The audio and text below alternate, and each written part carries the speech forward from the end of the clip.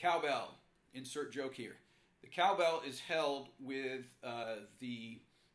you're holding, your dominant hand is holding a stick, and again it's a backwards stick so that we get a lot of surface area contact.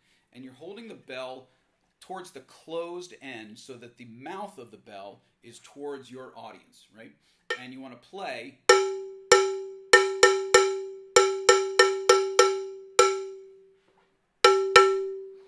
We want to play like that. And then when you play the high sound, it's up there right behind the edge.